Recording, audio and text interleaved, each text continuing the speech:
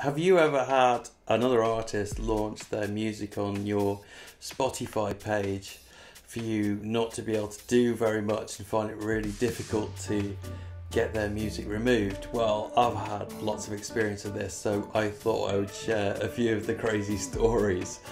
I'm going to start out before Spotify for Artists, my Spotify page that I launched my music on because my name is Tim Scott. There are a few Tim Scotts or Tim Scotts tagged on other albums, so there was quite a lot of material out there under this name. So when Spotify for Artists came along, I was able to separate it. But first of all, the photograph on this page was of Tim Scott McConnell when he was young, when he did the single called Swear. Now, that image doesn't even match the track because the track wasn't even available on Spotify, so it just made no sense why that was there. But after a little bit of approaching Spotify and other things, I managed to get the image changed to the image of me in this pink suit. So that was really helpful. Spotify for Artists came, I went to my distributor, I submitted separations when that became a thing.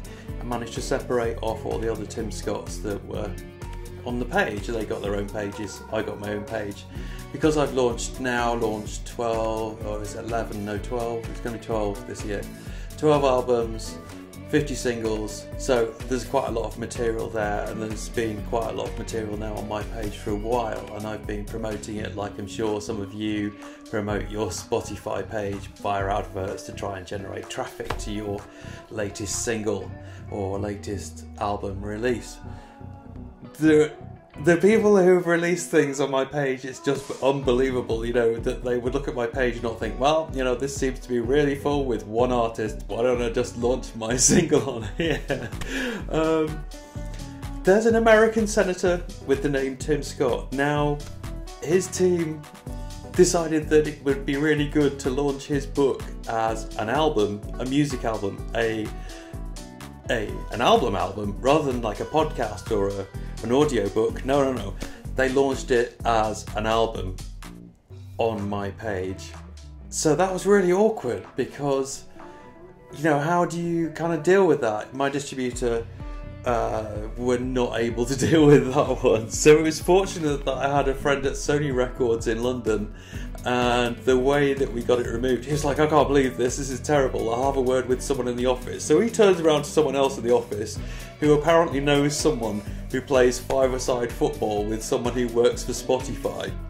So when they played football on Sunday, you know, he mentioned this, and then they managed to get this audio book that was launched as an album removed, and apparently he got a bit of a telling off for this, or his team did, because it's just not on. You know, you don't launch a book as an audio album, as a music album. Other things, there was a rap artist and producer who kind of started up and then just launched all this stuff on my page. There was a choir where everyone in the choir was tagged, and obviously one of the people was called Tim Scott, so automatically they tagged my page. Just to top off this story and finish it off, to come full circle, which is just unbelievable, the Tim Scott who had the single in the 80s with Swear actually has been trying to relaunch this single on my page.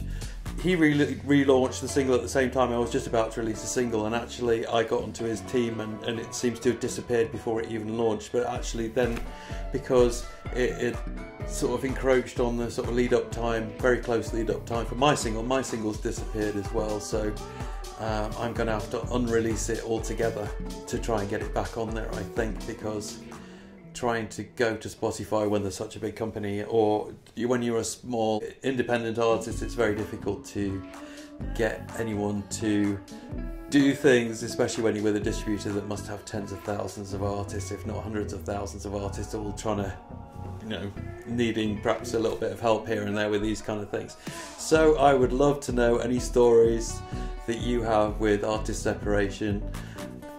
If you're struggling with artist separation, I suggest you get onto your distributor. If you have no joy that way, then perhaps approach the management or the record company of the other artist, or ask them because if you both go at it in a reasonable manner, then things are going to get resolved. Yeah, I'm just really grateful that I've got my own page, and I can send people to listen to just my music, and it's not getting mixed up with other people's music, because that's, you know, frustrating for any artist, really. You know, that if someone just goes to your specific page, then someone else's music starts coming up. The only thing I would say is the problem is with all these different people launching products on my page, I feel like it might have damaged the algorithm somewhere along the way, in terms of, you know, there's so many different things that it's being told along the way by all these different inputs, and you know, it has been really difficult. Some people say, oh, maybe you should change your name, but the problem is with Spotify recognising music, they don't seem to use ISRCs or barcodes or anything like that. They seem to ignore all that. They just listen to the piece of music and say, has it been launched before? Then they look at the metadata within the single, and that must match if it's ever relaunched. So there's no kind of, you can relaunch it under a different name. The stuff you've done, you just have to start from scratch again. And when you have a large back catalogue, that seems a bit unreasonable. And also, I know people who've changed their name to something really random, and the next day there's someone else on the internet who's changed their name to the same thing. You know, maybe we should all change our names to a string of characters of XY 999477888844XX, but likelihood is tomorrow there'll be someone with the same prefix. So, you know, maybe there is something in AI that will eventually be much better at fixing this, but you know. Anyway, I'd love to know your stories, so drop them in the comments. I'd be glad to help anyone out if there's any knowledge that I might have gained along the way that can help you.